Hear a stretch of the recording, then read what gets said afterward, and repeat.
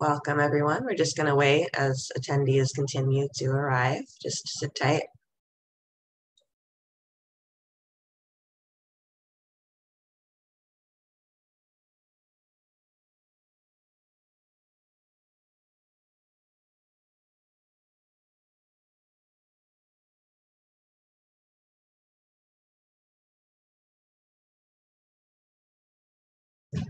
So we've got a few people here. I'll just start with some of the housekeeping stuff, and then I'll introduce the panelists. Hello, everyone. Welcome to the Public Interest Environmental Law Conference. Thank you for joining us for this panel on the youth-led movement to obtain an International Court of Justice advisory opinion on climate change. My name is Kieran Gay, and I will be moderating this panel. I have just a few announcements, and then we'll get started. Firstly, there's a tech warning. So don't worry if you can't see yourself. This is a Zoom webinar, so all of the attendees are automatically muted with videos off, so you'll only be able to see the panelists. Also, throughout the panel, if you have a question, please use the Q&A function, and our panelists will complete the presentation, and then there'll be a Q&A session at the end where they can answer any questions you might have, but feel free to send those as we go. And also during the panel, we will be sending out a link through the Q&A function containing instructions on how to do the following.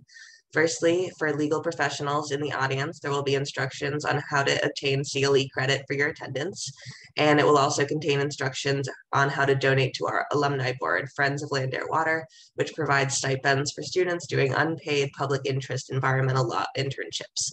So look out for that link while the panelists are speaking. Lastly, the University of Oregon is located on Kalapuya Ilahi, the traditional indigenous homeland of the Kalapuya people.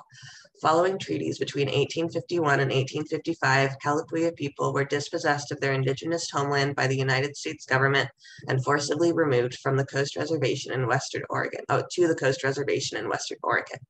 Today, descendants are citizens of the Confederated Tribes of Grand Ronde, Community of Oregon, and the Confederated Tribes of Siletz, Indians of Oregon, and continue to make important contributions in their communities at UO and across the land we now refer to as Oregon.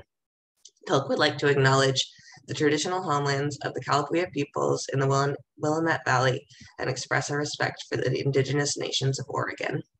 We will now introduce our panelists. Aditi is an environmental lawyer based in the UK. She graduated with an LLM in Global Environmental Law and Governance from the University of Strathclyde, Glasgow. She has practiced as a lawyer in India. Currently, she works as a research fellow with the Ozone Secretariat, UNEP, and an executive assistant with the Climate Change Specialist Group with WCEL IUCN. With World Youth for Climate Justice, she is an academic collaborator and part of the steering team for the NGO and also contributes to the Asian Front. Hemant, based in Sri Lanka, is a wildlife photographer, writer, and student currently pursuing a bachelor's degree in environmental studies at OP Jindal Global University, India. For World Youth for Climate Justice, he plays a role in the steering committee as a member of engagement coordinator and contributes to the Asian Front as well as the academic task force. Manon is an environmental lawyer based in the UK. She graduated with an LLM in Global Environmental Law and Governments from the University of Strathclyde, Glasgow. She works as a consultant in environmental law at Living Law Scotland and is an executive assistant with the Climate Change Specialist Group with WCEL and IUCN. With World Youth for Climate Justice, she is an academic coordinator and part of the steering team for the organization and also contributes to the European Front. Lastly, Robin Happel is an environmental law student at Yale University. Throughout law school, Robin has collaborated both with Pacific Island students fighting climate change on emerging climate litigation pathways and with Divest, Invest, and Protect on climate risk Indigenous rights issues. Robin previously worked with the Bronx Zoo, the UN Environment Program Major Group of Children and Youth, and Clean Cooking Alliance, and other NGOs devoted to sustainable development. Robin has also presented at the UN Association at the 2020 High-Level Political Forum, the UN Youth Climate Summit, and the UN Global Climate Action Summit. I will now turn things over to our panelists. Thank you. Thank you for that, Karen, for the introductions. Before we get started, Aditi, could you please share a screen with the presentation? Thank you. In the meanwhile, good morning, good evening, good afternoon. I understand it's 8 a.m. PST, so thank you for taking the time out of your Sunday mornings. Thanks for joining us for World Youth for Climate Justice's panel in the University of Oregon's PIELC conference. So today we're going to outline our campaign in seeking an advisory opinion from the International Court of Justice on the global climate crisis. We're basically going to emphasize the urgent and existential threat this crisis poses to not just youth worldwide, but everybody in the present and the future. And on that note, let's get started, shall we? Aditi, next slide, please. So who are we? World Youth for Climate Justice, or WYCJ, is an NGO that campaigns to take climate change and human rights to the International Court of Justice, or ICJ, to seek an advisory opinion, or an AO. It seeks to clarify the obligations of states to protect the rights of current and future generations from the adverse effects of climate change. And the court themes of the advisory opinion we're seeking revolve around climate justice, intergenerational equity, and human rights as well. So what are we doing, or what is WYCJ? It's an umbrella organization for the various partners and organizations working on climate justice issues across the world. We work in partnership with the Pacific Island Students Fighting for Climate Change, or PISFCC, which was established when a group of students from the Pacific came together to move the ICJ for the AO, and thus were the initiators of this campaign. They took the first step, which is often the hardest thing to do, but so far it's progressed pretty well. The campaign advocacy revolves around the need to provide an understanding of a rights-based approach to address the climate crisis, and also the need to utilize international legal mechanisms to clarify and develop the international environmental law alongside with humanitarian law. We also published a legal report in July 2021, which elaborates why and how an advisory opinion from the ICJ is a well-justified avenue to advance this development and complement the UNFCCC negotiations and the broader climate goals at the community, national, regional, and international level. And if you'd like to look at the report, just check our website. So why do we do what we do? Well, the climate crisis infringes on the ability to exercise human rights. Global warming, sea level rise, more frequent and intense extreme weather events, and biodiversity decline do not happen in a vacuum. There has to be some driving force behind them. Desertification, air pollution, coastal erosion, coral bleaching, and loss of freshwater resources are just some of the climate crisis impacts that are now directly infringing on the basic human rights of people living in communities on the front line of the climate crisis. And they're already being violated now as we speak. Vulnerable groups such as women, children, indigenous populations, the elderly, people living on the front line, and other marginalized demographics are facing the brunt of this crisis. And yeah, in our eyes, it doesn't seem fair if one contributes the least to the climate crisis, but experiences its worst impacts. I think we can all agree on the fact that it isn't fair. But so far, states' contributions have not been ambitious enough to reach the 1.5 degree target agreed upon in Paris. I missed a paragraph. But global society continues to implement sustainable solutions at no more than a glacial pace. So in 2011, the climate vulnerable Pacific Island state of Palau attempted to take climate change to the International Court of Justice. They were seeking clarifications on the obligations of states to cut greenhouse gas emissions to avoid transboundary harm. Palau's attempts were unfortunately unsuccessful. And a few years later, states from all over the world came together for the Paris Agreement, inviting states to voluntarily commit to emission reduction targets. But so far, states' contributions have not been ambitious enough to reach the 1.5 degree target agreed upon in Paris. In 2019, 27 law students from the University of the South Pacific were inspired by Palau's initiative and came together to form the Pacific Island Students Fighting Climate Change. They built upon Palau's campaign with a new focus, which was human rights and climate change. And although a crucial step in the right direction, in order for this resolution to be successful, there has to be a simple majority vote by the member states of the UN. And recognizing this reality, the ICJAO campaign has grown beyond the Pacific, where Pacific youth and partners are working tirelessly to galvanize support both regionally and internationally. youth from around the world have united in this mission under the youth-led umbrella organization, which is us. And we do not accept the fate of an unjust, unequal, unsustainable future. And with this ICJAO campaign signals to the world a concrete and well-justified catalyzer for more ambitious climate action. Talking a bit more about the campaign and the road towards the ICJAO. So the first step on this journey to the world's highest court is to campaign on a national and regional level. Here, WICJ seeks to support its members by engaging in training, upskilling sessions, onboarding sessions, and, for example, like a storytelling forum. And each national campaign is given full authority to become the driving force behind a national strategy that is appropriate for that context. And needless to mention that successfully reaching for the ICJ is far from a walk in the park.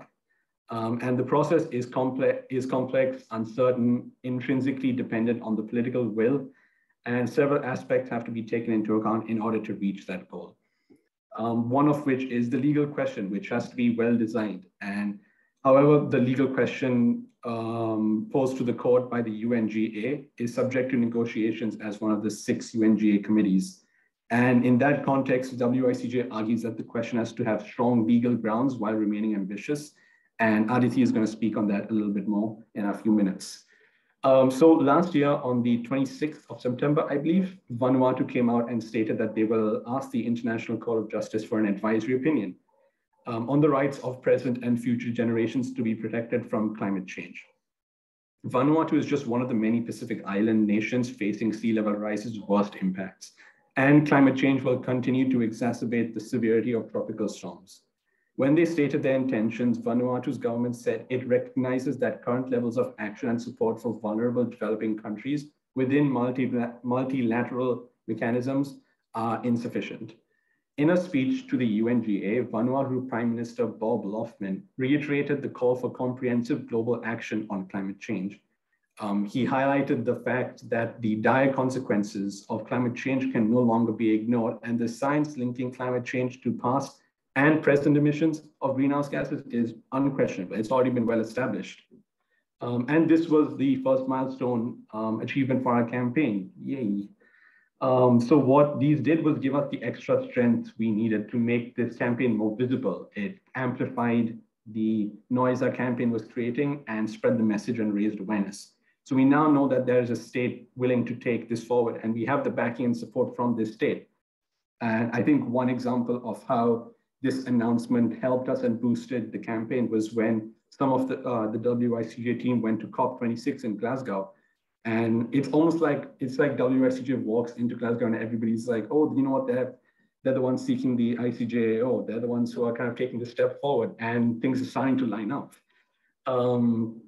I think Aditi and Manohar are laughing because I wasn't able to go, so I'm a bit jealous. But yeah, so the campaign in COP was pretty successful. We had a few events, they went brilliantly. And these, like I said, these amplified the voice. They made the mission and vision a lot louder and clearer. And I hope I wasn't speaking too fast, but now I'm going to, what we're looking forward to the next is the 77th session of the UNGA, which happens in September later this year. So another step that we're going to do is we're going to start getting support and gaining attention in New York itself. This could involve potentially setting up an HQ in New York and traveling there for the UNGA. The plane tickets are going to be a bit expensive, but it's a hell of a town, and I've always wanted to go there. But it's not a vacation. WICJ is going there to work on the campaign. We're trying to get everybody to know about the ICJAO, climate change's disastrous impacts on the world, how human anthropocentric activities are exacerbating these effects, and how the planet is deteriorating. But that's all from my part, and I'm gonna let Aditi talk a bit more on the ICJAO. Aditi, over to you.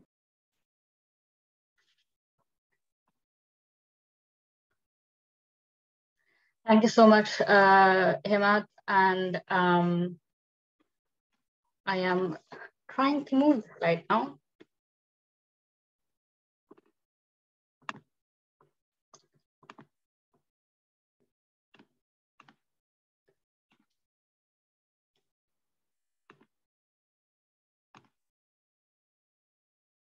I'm not sure if I have full screen, but just because of paucity of time, I'm just going to continue like this. I hope you can see my screen. And yes, so I'm gonna highlight what exactly an advisory opinion is, and go into a few legal technicalities of it.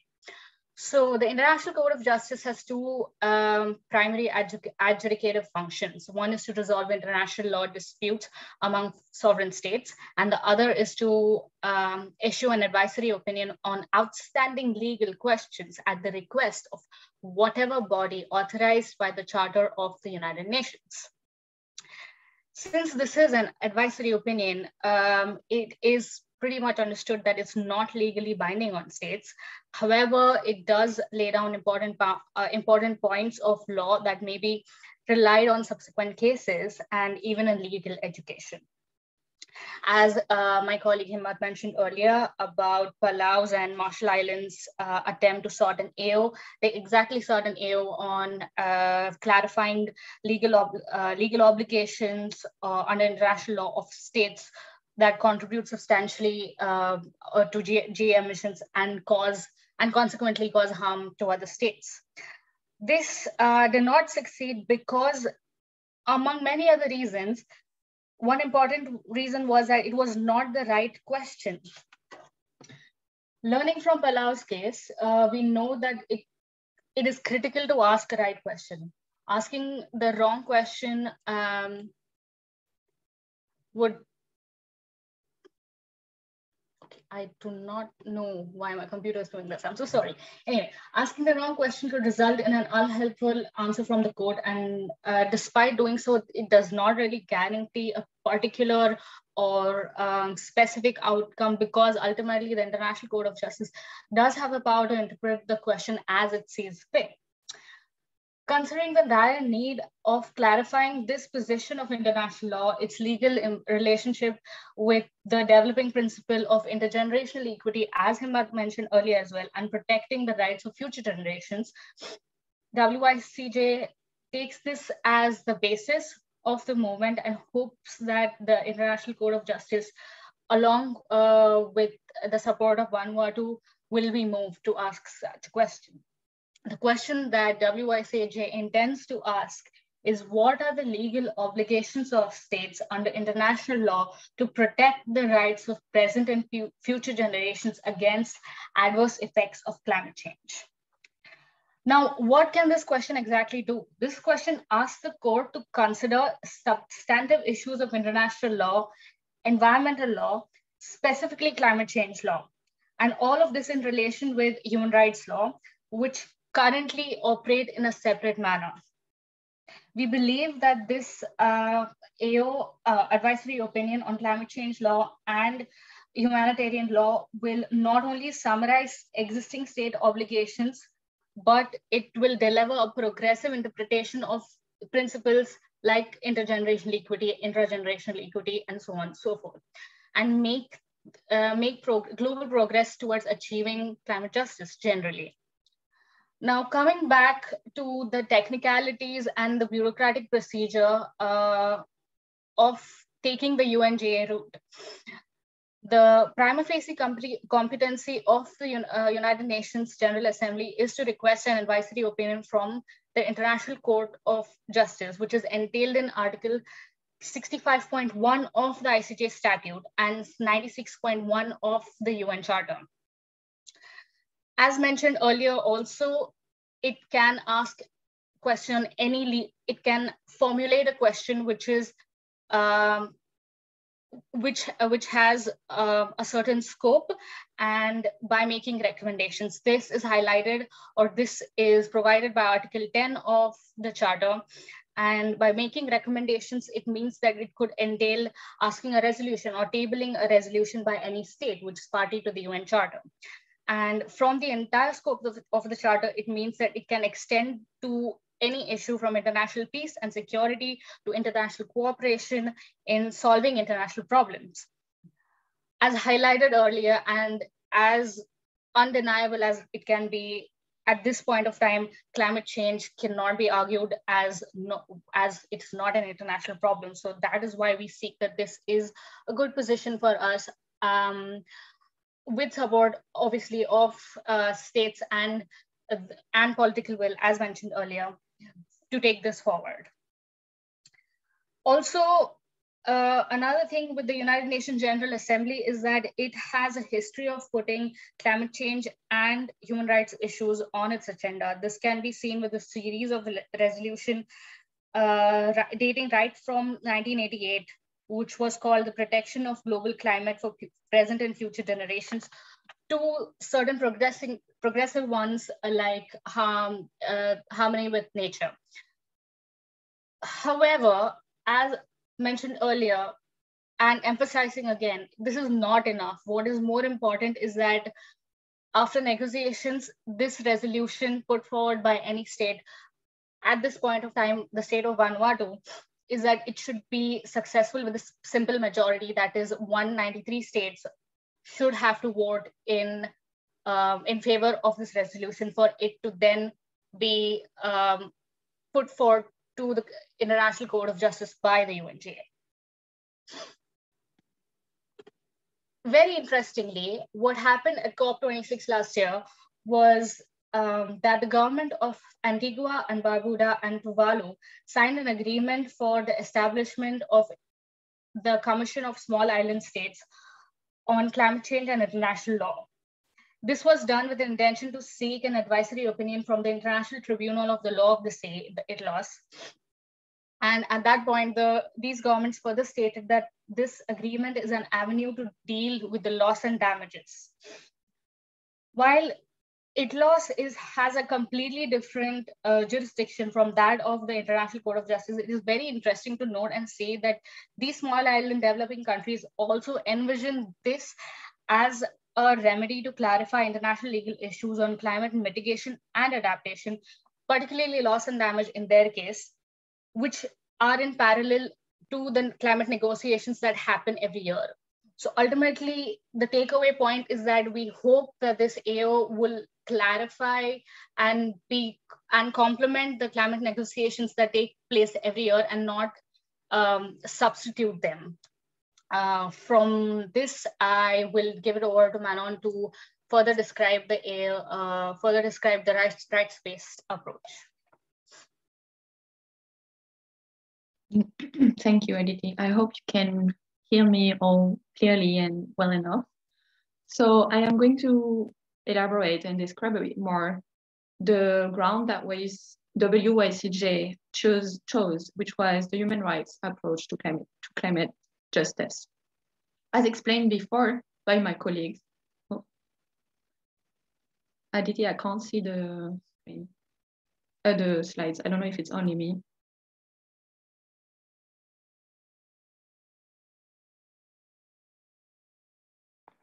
I can't hear you.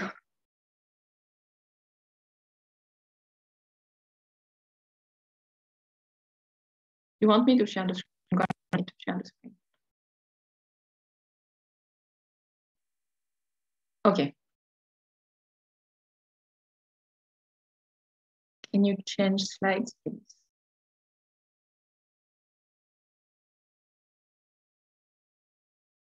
Again.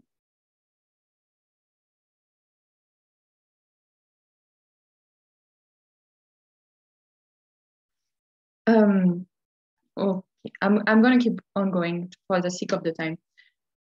As explained before, the process of seeking an advisory opinion before the ICJ is complex, uncertain, and highly political. However, the current scientific, political, and legal development, as those that we have seen at COP26, show that the momentum for such initiative has appeared, both in the sphere of human rights linked with climate justice and in the sphere of intergenerational equity.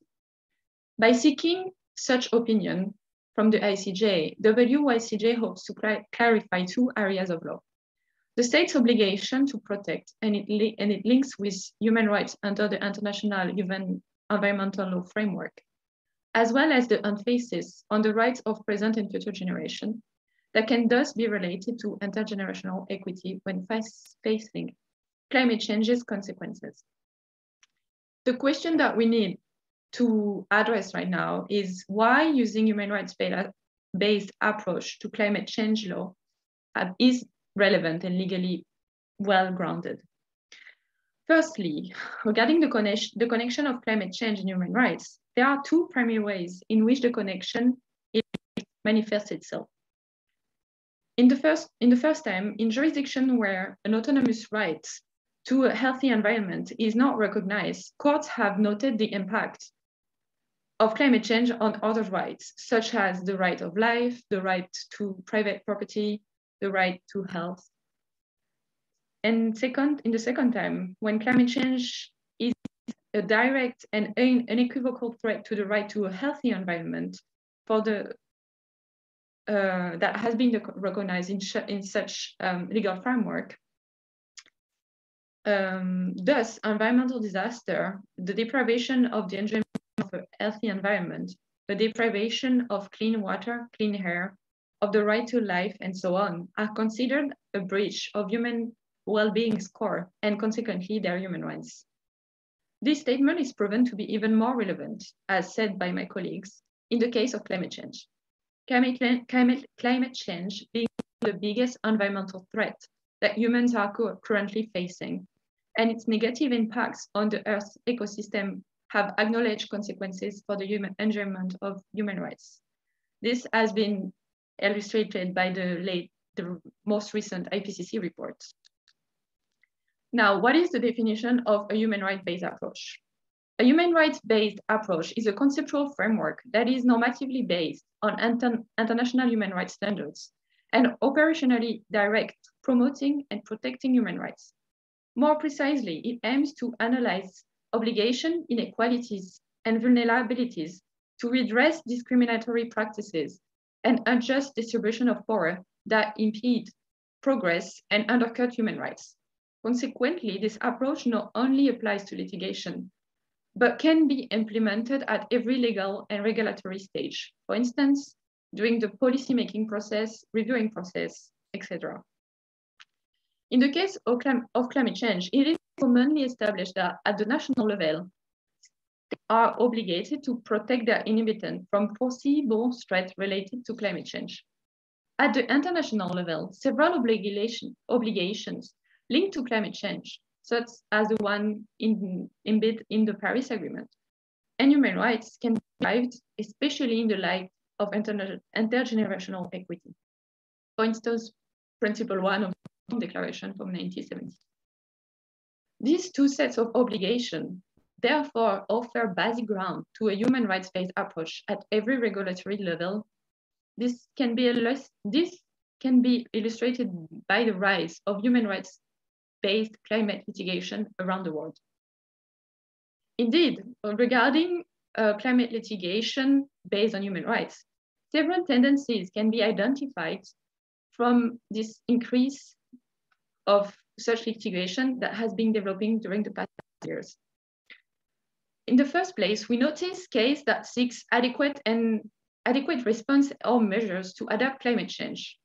On this category, over 80% of such cases are aimed at pressuring governments to do more to mitigate climate change. For instance, in 2019, the Dutch Supreme Court held in the Uganda case that the Netherlands' inadequate climate policies is a violation of Article 2 and 8 of the European Convention on Human Rights, and established that there was a legal duty on a government to prevent dangerous climate change. Other cases that there are other cases that claim the enforcement of existing commitments and targets. The claim is that states cannot respect, protect, and fulfill human rights while breaching legislation they have themselves adopted. For instance, in the case of Leghari versus Federation of Pakistan, the High Court held that the right to life, the right to human dignity, right to property, and the right to information guaranteed by their constitution must now be extended to climate change. We also notice other cases that aim to establish states' obligation to protect human rights and when undertaking action on climate change.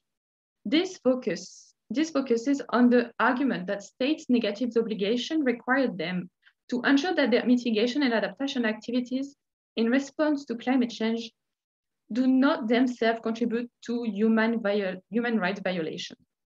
And finally, another trend is the increase of case against corporations using a human rights-based approach. In the case, more precisely now, of the use of human rights-based approach when use is involved, it can be concluded that the trend from bringing human rights-based climate change is likely to continue as government come under increasing pressure to do more in this area, and as courts and rights bodies elucidate and develop the relationship between rights and climate change through case law. Furthermore, on the 8th October 2021, the UN Human Rights Council voted 42-1 in favor of a resolution to recognize the right to a safe, clean, healthy, and sustainable environment as a human right. Therefore, enhancing this global trend of human rights linked with climate change. What is also striking to notice is the increasing number of right-based cases involved, as the one shown on the screen, involving young people using the courts to hold government to account for the effect of climate change, both for present and future generations. Cases filed on behalf of young plaintiffs connect future human rights violations to the present by showing that people alive today will suffer the negative impacts predicted for 2050 and beyond. For instance, in the high-profile ECTHR case against Portugal and 32 other states, the six youth applicants alleged not only the just violation of the right to life and right to privacy, but also discrimination against the youth on the basis that children and young adults are being made to bear the burden of climate change to a far greater extent than the older generations. Deduced from the realization of human rights-based cases at a regional and national level, the relevance of such legal reasoning is not to be proven anymore, especially since right-based climate change cases have a mobilizing power beyond the individual case concerned by building a narrative about the need for stronger action to tackle climate change, which increases public awareness. Therefore, WYCJ believes that the clarification by the highest judicial body of states' obligation related to human rights and climate change when it comes to intergenerational equity appears legally relevant and well-grounded, especially in order to unify, strengthen, and clarify its legal implications both at the international and domestic levels. In doing so, it hopes to successfully impact high-level governance and utilizes this international tool of adjudication to influence and amalgamate to international legal regime. I will now give the floor to my colleague Robin that will develop the potential outcome of the AO for youth movement and climate justice. Yes, thank you so much, Manon. And thank you to everyone for attending the webinar. I realize we're on all different time zones, but it's great to be here wherever you are. And so just to briefly follow up on that, for those of us who work within the US legal system, I think the human rights framework can sometimes be a little bit jarring because so much of the human rights framework around climate litigation is really anchored in international law. So for me, a lot of the climate work I've done in the US system is more anchored in tort law or securities law. So there's an ongoing case in Hawaii and a number of other states and municipalities right now, basically filing tort law claims against fossil fuel companies on theories of trespass and other kind of common law causes of action. And additionally, there's been a lot of movement within securities law in the United States, and this is something I've discussed in a number of my securities law classes at Yale, basically to incorporate climate risk. And that is, so there's a number of really exciting climate litigation pathways that we're seeing emerge. But the emergence of the human rights framework actually in US domestic law is something that's very encouraging to those of us who worked in this for a number of years. Notably, on the slide we're just on, Miners of Posa v. Factorin, which is not well known in the US, was arguably one of the first cases to really establish an intergenerational right to a healthy environment. And that case was in the mid-1990s in the Philippines. Antonio Posa, who's been a wonderful advisor to our campaign for many, many years, brought a suit against the government of the Philippines on behalf actually of his own children. This was an extremely bold action in a time when logging threatened to essentially eliminate old growth forests in the Philippines. And he successfully argued that his children and other future generations had a right for these forests to exist. So this case over the decades has inspired Juliana v. US, arguably one of the most famous rights of future generations cases in the US system. Although I should mention that our Children's Trust has also brought state level lawsuits in a number of states here in the US as well. And they also had a very successful tutela, or a special constitutional action, in Colombia, as mentioned on this slide, and in a number of international jurisdictions as well. The graphic Youth v. Gov is from an event with Julia Olson of our Children's Trust before the pandemic, which seems very long ago to us now, but that is a case that is still continuing as well and has, I would say, a fair bit of momentum. So our campaign essentially seeks to establish clear legal standards for climate action and international law. So my colleagues has discussed, there is broad human rights precedent throughout the UN system. Recently, as Manon mentioned, the right to a healthy and safe environment was recognized at the international level, which is very encouraging. And New York State and other states within the US have also taken up potentially enshrining the right to a healthy environment into their constitutions as well. And additionally, if you look beyond solely the UNFCCC and the other kind of climate governance framework within the UN, there's actually a lot of recognition of the impact of climate change and human rights. So Himmat mentioned that we're starting to see a disproportionate impact on women and children in many parts of the world. And the Lima Work Program on Gender under the UNFCCC and General Recommendation 37 under CEDAW, the UN's Banner International Human Rights Treaty for Women, have actually explicitly recognized the impact of climate change on women. So there's actually a very broad array of legal authority that our campaign has been looking into over the years outside of solely climate and environmental law, which is very exciting. So essentially, we are hoping to pull together some of these past human rights precedents, either in domestic courts or in other international human rights law, and sort of settle what is the actual legal standard for duties to future generations. So our campaign, partly because of the influence of Antonio Posa and other lawyers who've worked on theories for its future generations for many, many years, is really focused on intergenerational equity. And for me as a law student, it's been very empowering to work with younger students. I've been involved in this campaign for many years now, since my first year of law school. And I think there's been so much excitement, especially from younger students, actually, who we have a number of students who are not lawyers, are not law students, but are just really, really passionate about this initiative. And they've seen what cases like Juliana v. US and other suits internationally can do to really raise awareness and galvanize the youth climate movement. Additionally, we believe that RAO, if successful, would provide strong legal precedent on the issue of integration of human rights, international environmental jurisprudence. So as Manon mentioned, there's been so much movement to really recognize the human rights impacts of climate change in addition to the ecological and other impacts. And we think that this would be a way to further bridge that gap.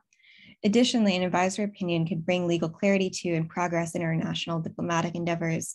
So it could, although it's not legally binding, AOs carry tremendous moral weight. And this has been recognized by jurists really throughout the UN system.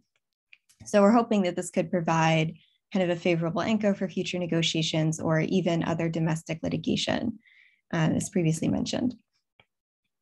Additionally, the opinion could set the terms of the debate and shape public consciousness by defining normative expectations for a broad variety of actors, basically, again, influencing states. And it signifies the importance of the opinion would have on developing the international environmental legal regime. So we have a wide range of supporters, as I mentioned, really throughout the UN system. Mary Robinson and a couple UN special rapporteurs have lent their voices to our campaign, which we're immensely grateful for. And we also have an advisory group of experts with Climate Law Leiden Uni, Kate Dews of the International Committee on the World Court Project, who secured an AO from the ICJ on the issue of nuclear weapons disarmament.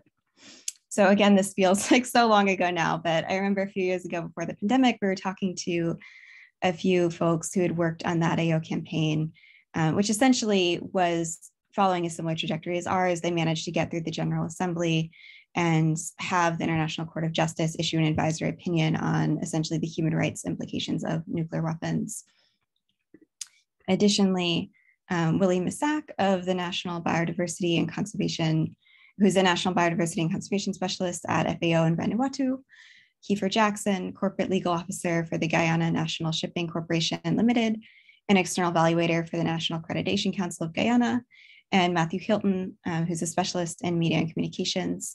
We are always, if you're interested in joining our campaign, we're always open to having more senior attorney advisors, and also students of any age are really welcome to join as well. And I just wanted to close kind of by lifting up this quote from Antonio Oposa, and we're hoping to save some time for Q&A as well. But basically, talking to Tony in person when he was in New York, it was really kind of meeting him during 1L when I was learning like all this somewhat rote black letter law was just such an interesting perspective, because he really sees law, and some other senior advisors do as well. They really see law in a different way. So to him, the beauty of a legal action is it lights a star. If you tell a story in a court of law, people begin to listen. So the goal of this campaign is not simply to reach the ICJ or secure a concrete legal outcome, but also to really galvanize and inspire youth around the world. And we've seen a really tremendous outpouring of support the past few years. I remember this campaign when it was basically just extremely grassroots in New York, knocking on doors, meeting with permanent representatives of countries, and to see so many inspiring young people join the past few years from all over the world. Our panel today is in all different time zones, has been a really inspiring journey. And although it can be difficult sometimes to work in climate law, and I know many of us were discouraged by some of the outcomes from COP26, I think seeing the momentum this campaign has given me tremendous hope. So I will close unless any of my co-panelists want to add anything.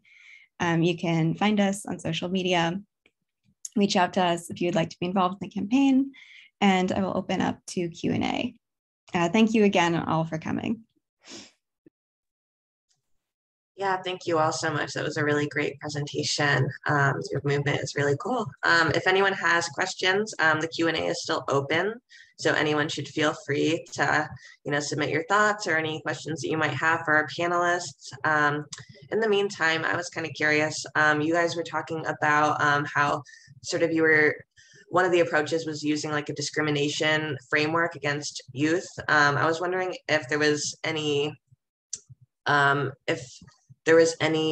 if anyone was using also the framework of discrimination based on, location near the equator or being south of the equator, because I know a lot of the biggest polluters in the world, like the US, for example, are in the global north.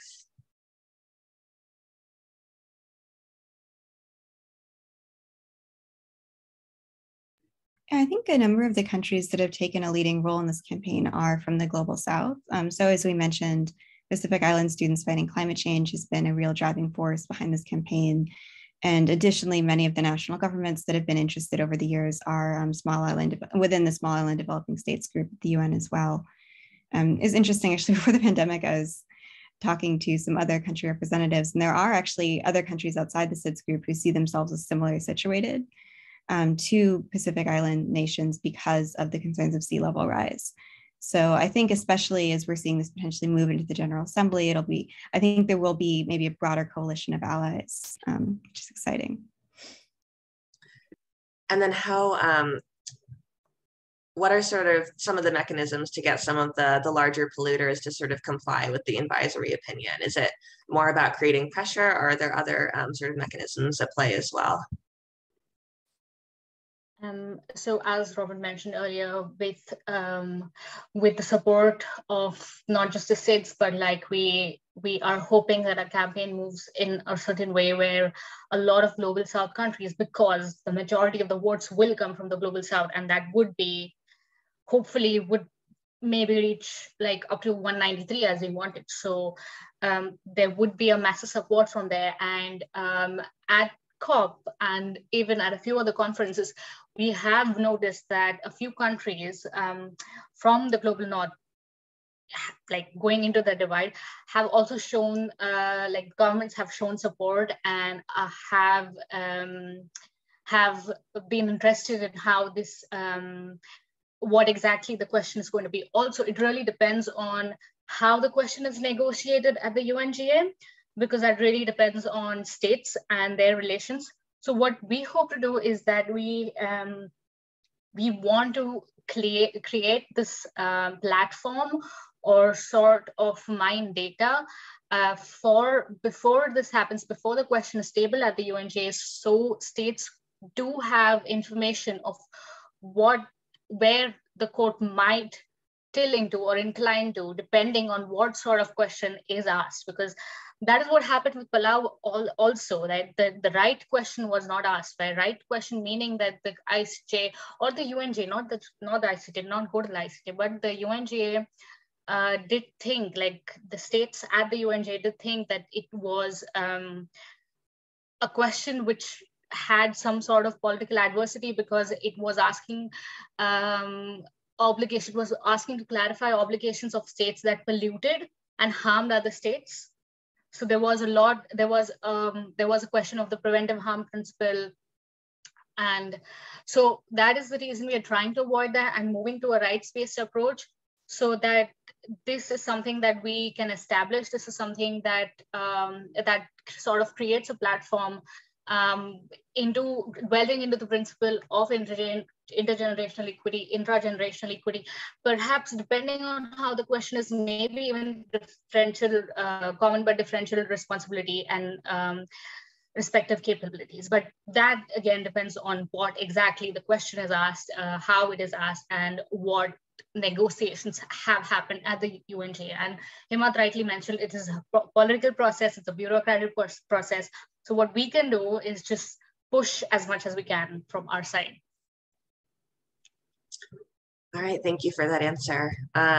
We have an audience question from Kathy Ging. I hope I'm pronouncing that right. Kathy says, I have been a renewable energy advocate since the mid-70s. In retrospect, I recognize failure to switch to 100% public power-owned utilities was a major organizing flaw. Thoughts? I directed or co-coordinated 25 renewable energy events in Oregon and initiated new solar energy, revised personal income tax credit for renters owners in Oregon in the last 30 years, etc. Also, what is your opinion on radiation emitting microwave wireless smart meters? I don't know if you all can see the question too. There's a lot of words in it. So maybe if anything in it like draws a response from you, feel free to respond to any of it. Can y'all see the question? You can just nod if you can see it. Okay. So because I'm based in the US, I have maybe a little more experience with US energy law. So again, the impacts of our campaign on US domestic policy is somewhat unknown. The US typically, at least since the early 2000s, explicitly has not recognized the international court system. So there is kind of a hope that the campaign can galvanize renewable energy and other efforts within the United States, but it's a little more of an indirect connection than for countries that explicitly recognize the authority of the ICJ. So I've worked throughout law school on community solar, kind of in other projects. I was a research assistant for a book that was published recently on community solar in Puerto Rico and other environmental justice communities around the US. So I think there has been kind of more momentum in recent years. And also we've seen as the cost of some of these technologies come down. And I know many of my panelists have worked on a variety of other environmental law issues around the world. So unfortunately, I haven't seen renewable energy take hold as much in the US as in some other countries, but I'm optimistic that we're kind of starting to see momentum shift.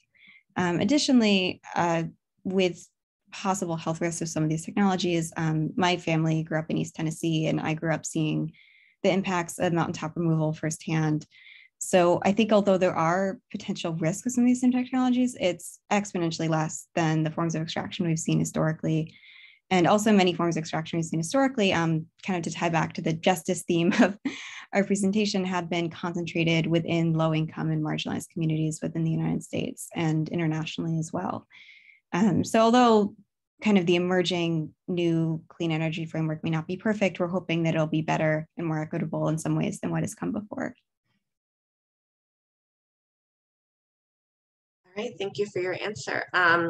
If anyone has any more questions, we could probably take one more. Otherwise, we probably want to close things out so we can give, oh, we do have another one from Professor Mary Wood. Thank you, Professor Wood, here at U of O.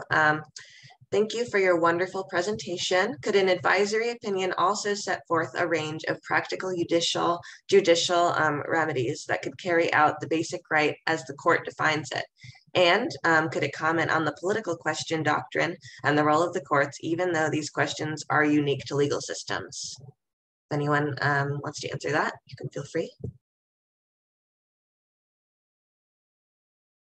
So I think because political question doctrine is a little more specific to US law, it has been very discouraging to see that used to essentially throw out cases like Kivalina v. ExxonMobil that had these very strong justice claims in the past. And we're hopeful that this campaign, if successful, would actually be a galvanizing force behind legislation and other branches of government, in addition to supporting Juliana v. US and some of the other youth climate cases we've seen in the US. So I think there's a hope that potentially having a broader, again, like as Tony said, having a broader discussion around this case and sort of elevating consciousness and forcing a public discussion in some ways of the human rights impacts of climate change would provide more momentum for legislation and for other branches of government to act in addition to the courts. But yeah, it's definitely an open question, the impact this will have on US domestic law. And I know many of us in this space have also been watching West Virginia v. EPA unfold very anxiously as well. So it'll be interesting to see where US law goes within the next few years. Just to add to it, driving away from the US legal system, particularly, what I personally think is that there are a lot of constitutions that still do not recognize a right to a healthy or safe environment as part of their fundamental rights. So this is something that would maybe help initiate that conversation in those parts of, or those states. Even though we do now see that there is a trend of recognizing this sort of right as part of your human fundamental right that you can take to court when it is breached. So like in the case of Legheri versus Pakistan, as Manon mentioned, and even a few other Indian cases that I happened to look at or like read or study about, was that because this sort of right is a part of your fundamental right and violating a fundamental right or a human right would basically give you a direct locus standi before your domestic court to ask for some sort of immediate relief or a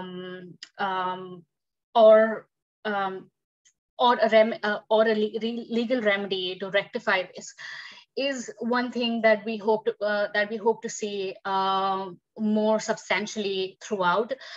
Also, as Robin mentioned, that there would be a lot of legislative developments in domestic courts and legislative developments in these states that do not have a strong recognition of environmental and human rights as fundamental rights. So that's another thing that we hope to see. And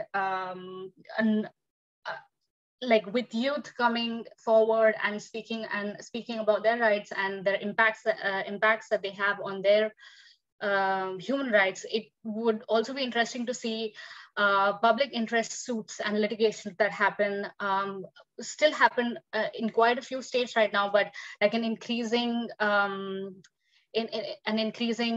trend or an increasing curve to it, which ultimately will, for cases of common law, will be a precedent or will be treated as a precedent depending on what sort of issue is raised in those cases. So these are things that we would like to see happen. Also coming to the advisory opinion, not being legally binding or affecting state legislations is that we could see what happened after the nuclear case, nuclear case advisory opinion. There was a massive sort of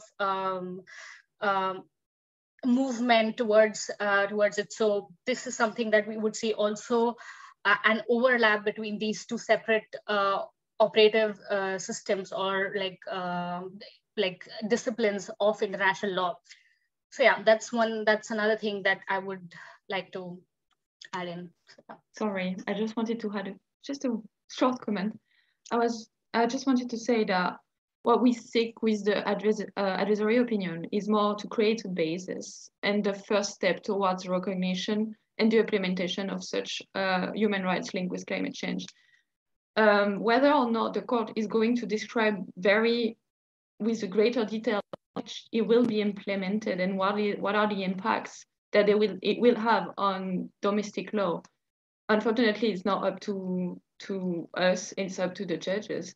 But we hope that even though the details might not be described, because it might happen, the impact of such advisory opinion on domestic law and international law in general, we described by other courts around the world and implement and give roots and strength to this new right for climate justice and intergenerational equity. Thank you. Yeah, thank you. I would just like to thank our panelists one more time. I definitely learned a lot here, so I really would like to thank you all for coming in from different time zones, different parts of the world to educate us today. I would also like to thank everyone in our audience for showing up. You know, for those of us on Pacific time, showing up a little bit early. So yeah, I hope everyone really enjoys the rest of PILG and that you all have a lovely rest of your weekend. Take care. Thank you so very much. Thank you for today. Thank you. Everybody. Have a great end of your day.